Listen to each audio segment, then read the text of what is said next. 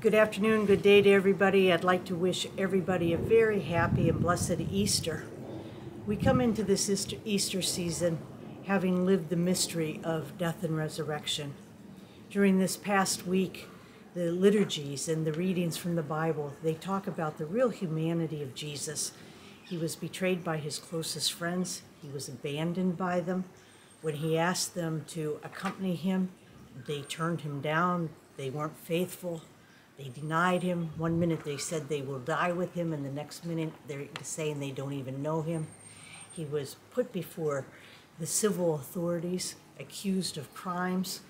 Jesus wasn't put to the test by the civil governments because he was this likable guy, but he was telling a radical story, and it was a radical story of love. But yet, he never defended himself. He never lashed out. He never tried to get vengeance. He never bullied anybody. This is our God, a God incarnated in the flesh. And I know that all of us suffer those same kind of things.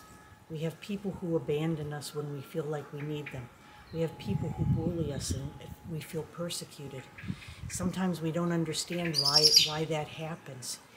And so what is our response? Our response is called to do what Jesus did, is to be able to forgive, to surrender ourselves to the Father's will. So then what happened on Easter Sunday? Easter Sunday transformed human history, transformed everything. All these sufferings we have now have meaning and now have purpose. Our lives are transformed. Death is a terrible thing, and many of us, especially in these past couple of years, have experienced death much more up close than we had before. We've had the outbreak of COVID. We're aware of wars and conflicts that are going on all over the place. And so we're faced with this. And I don't know about you, but I stand helpless thinking, what can I do about this? What can I do about this? But we do know that God's love is in this, that his mercy and his presence is in there. And that's the mercy and the presence that we are called to. We're well aware of the conflict. Most of the world has attention, lots of attention focused on Ukraine, on the atrocities that one country would invade another for no reason. But that's the place that we all know. But there are ongoing wars, ongoing displacements all over the world.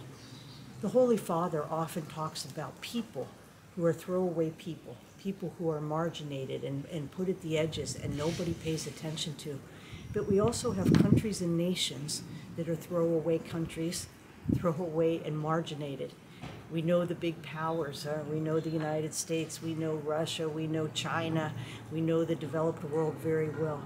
But many of us, even when we hear the names of certain countries like Myanmar, the Congo, South Sudan, we don't even know where those places are on a map.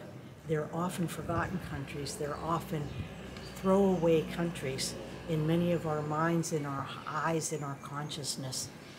The situation of refugees and immigrants and asylum seekers has only increased over these years. In a short period of 6 to 8 weeks, more than 4 million people fled Ukraine. 6 million are left displaced internally. So what do we do about it? We love, we love, we love, we love. We try to bring Christ to every dimension of our life.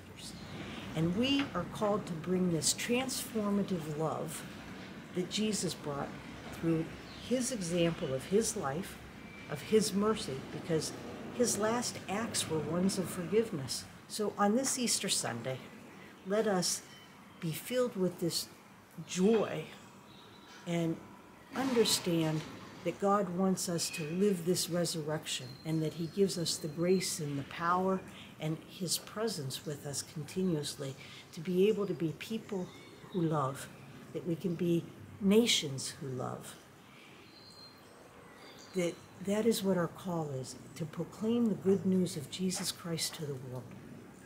So in conclusion, I would like to ask everybody also to be aware that we, the Missionary Sisters, are entering a very important time in our history. We will be having our general chapter 2 months from now, It's a period when we get together and decide and pray together and discern together what is God asking of us. So I would ask all of you to join in prayer with us, and that we, the missionary sisters, can be faithful daughters of this heart of Christ that we proclaim to be.